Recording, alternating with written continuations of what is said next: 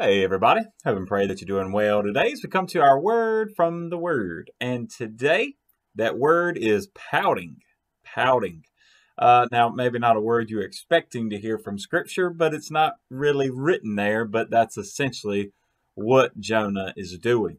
If you remember yesterday, we talked about him being angry, and I really believe this is probably in contemplation of that question that God asked Jonah. Is it right for you to be angry? And that's what we talked about yesterday. Is it right for us to be angry with God? Remember, this is all where Jonah's upset because God saw the repentance and the obedience there to the word of God there in Nineveh. And so he essentially changed his mind into the destruction that was coming their way, that he had mercy on them. We see the same mercy he had on Jonah, same mercy he has on us as well.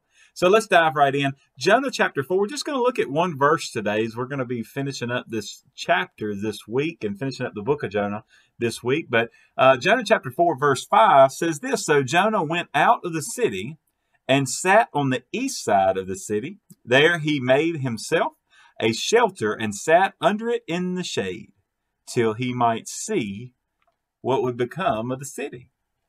Now you might think, well, that didn't sound like he was pouting to me. Well, if you remember that right before that is when what we see written in Scripture is it right for you to be angry with me? And you kind of get, Jonah doesn't give him a response. He just storms off. I can see this, and whether or not this is exactly how it happened, I don't know. But and as I always say on in our sermons and things, that hey, in my spiritual imagination, I see him storming off and going to sit down. You figure he entered in the west side of the city. He just kept on going east.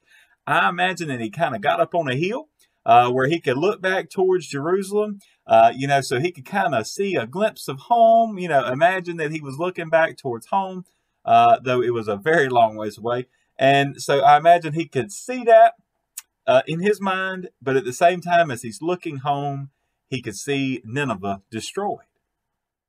But wait a minute. Didn't God say that he had changed his mind? Didn't God say he'd relented from what he was going to do? So why do we read that Jonah is going to sit on this hill? Or it doesn't say a hill, but I imagine he had to be sitting somewhere where he could kind of see the city.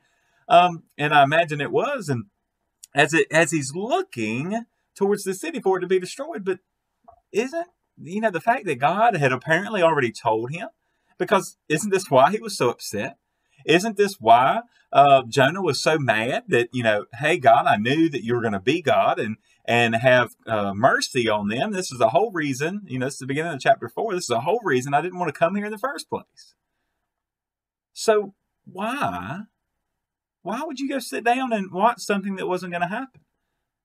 I mean, why sit down, take time out of your schedule, right? I mean, to just sit there in the heat, as we find out later in this chapter, and that's the reason he set up, King James calls it a booth. It's kind of the same thing as the Feast of Tents. It reminds them of the things that, or tabernacles as well, that reminds them of the little temporary housing that they had while they were in the wilderness, the 40 years in wandering in the wilderness.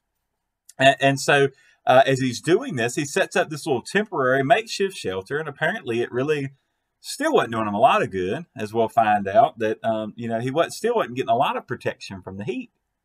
So why would you go through all this suffering, this heat and everything else, just to watch something happen that God already said wasn't going to happen? Because it had to be for, a certain period of time, because his word was that in 40 days, so obviously we know a few days had already passed for all this. So, he's still waiting, at least a month out there in the heat in a makeshift shelter to see something that was never going to happen.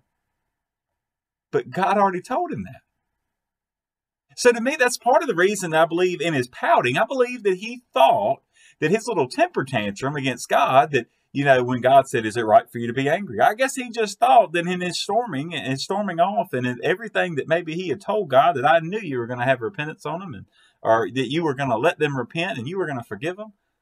I believe that we're finding out how deep his hatred is for the Ninevites and how much he did not want them to actually be able to experience mercy.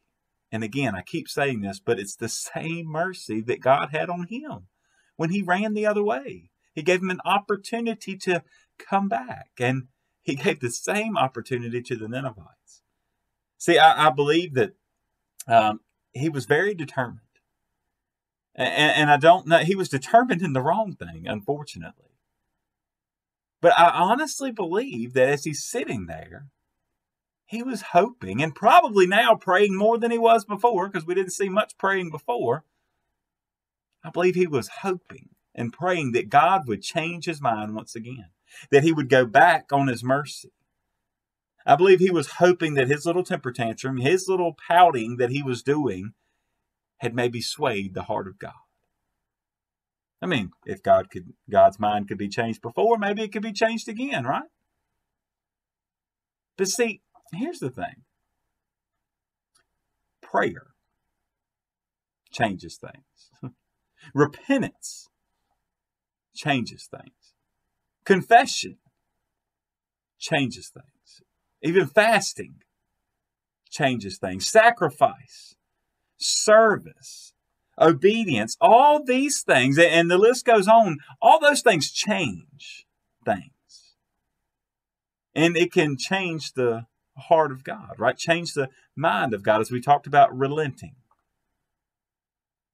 See, because that's exactly what Nineveh did. They had a change of heart. They repented, and they declared a fast, and they began turning their hearts back to God. And so that's why God relented. But see, those are the things that change the heart of God. Jonah, guess what? Pouting is not a way to change the heart of God. But now you and I know that, right? As we're having this discussion, I know a little one-sided, but as we're having this discussion right now and understanding that pouting and throwing a fit, getting angry with God, as we talked about yesterday, does not accomplish anything. But why do we do it?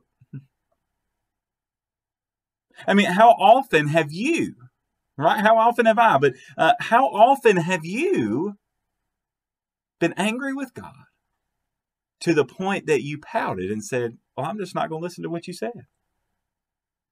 I'm not going to believe what you told me. Because, I mean, isn't that essentially what Jonah's doing? I don't believe, God, that you're still going to spare them. So I'm going to sit right here and watch and see what's going to happen to the city. Why? Because it wasn't Jonah's will. It wasn't what he wanted. So he's angry and he's pouting because he didn't get his way. But I'm glad he didn't get his way.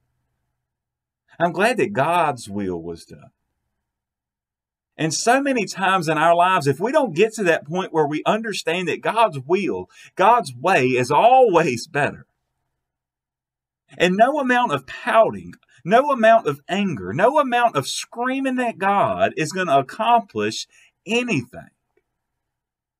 No, prayer, repentance, confession, obedience, service, fasting, sacrifice, all these things, that's what's going to change things. So my question for you today is this, and it's very simple. Are you pouting or are you praising? Are you pouting or are you praising? Because let's not miss the fact that a whole city turned from their evil ways and turned to God. And instead of praising God for the work that he had accomplished through Jonah, no, Jonah was sitting there pouting. He was more upset about not getting his way done than he was about lost people coming to the Lord. All because it's not what he wanted.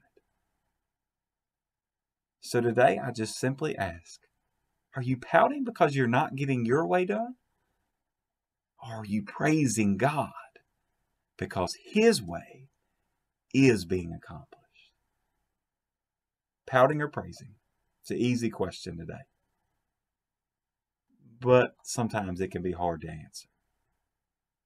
God bless you, and I pray you have a great, great day.